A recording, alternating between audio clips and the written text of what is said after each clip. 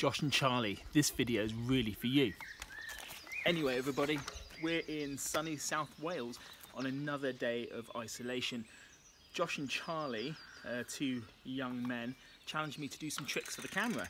Now one of them asked me to do a tail whip, and I can't do a tail whip. Even if I could, I wouldn't be able to do a tail whip on this bike because it's got cables, so the handlebars simply will not turn all the way around. Another request was a wheelie, and that's one of my party tricks, so I thought, why not do a few old-fashioned car park tricks? Let's get into it.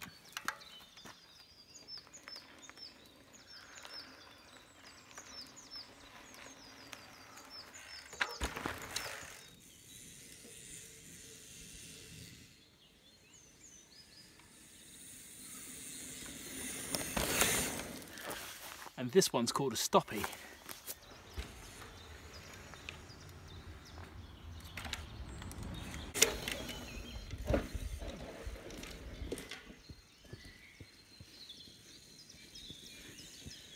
Almost went over the bars that time.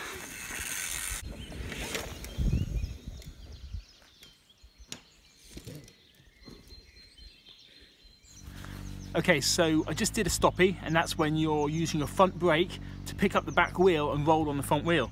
BMXers call it a nose manual, or mountain bikers who can do it without a brake call it a nose manual. But if you're using the brake to slow down and that's picking up your back wheel, that's a stoppie. I'm going to do an endo now, and that means you come into complete stop and you pick up the back wheel, but the front wheel does not roll. Let's give it a go.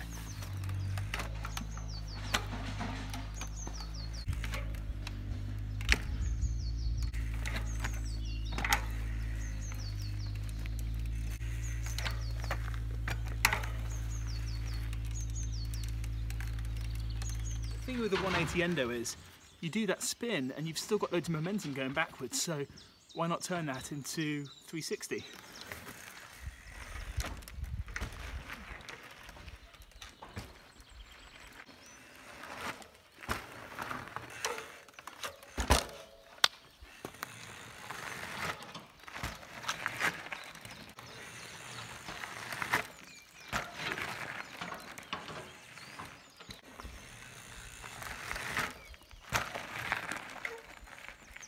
Okay, next one is the bunny hop. So I'm going to do two iterations of it.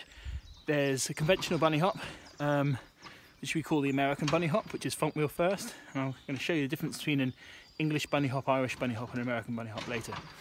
And I'm also going to do a 180 bunny hop while moving, which will symbolise that 180 endo that I was just doing.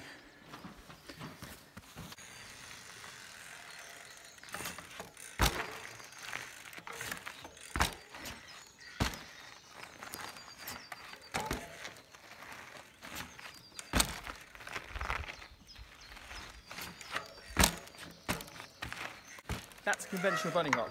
I'm going to show you now a 180 bunny hop into rollback.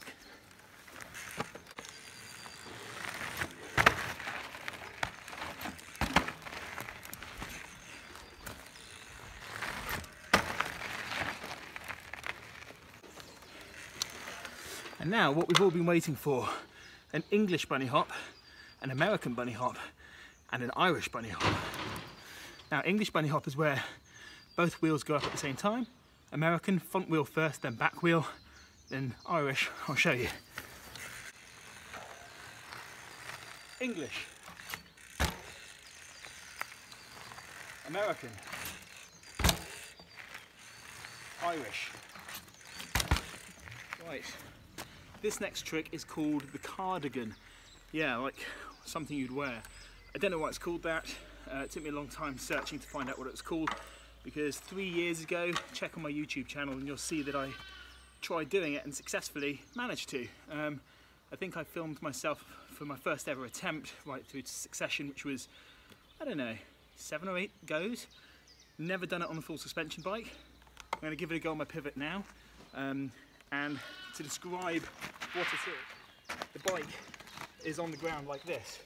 You come into the bike, step onto it, and then enough weight on the pedal should start to pick up the bike. And you use your foot to help with the saddle, and you collect the handlebars. It's important that I don't do this and reach down to pull up. That's not what happens. It's your body weight making the bike come up, and you can see it's a little bit difficult, so let's give it a go. Now, this is my first go in 3 years. Whenever that video was published, that was the last time I tried it. So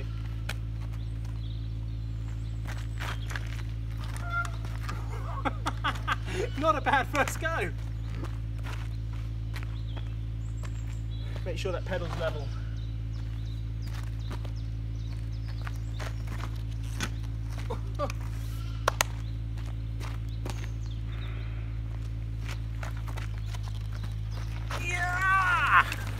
I'm going to call that a day now. Not even on my bike, I just sprained my ankle. Not badly, just a little twist. But it's kind of made me think, you know what, the tricks I've been doing so far have been really easy and well within my ability level. But I was just about to show you some other things that are a bit more complex and a little bit more challenging.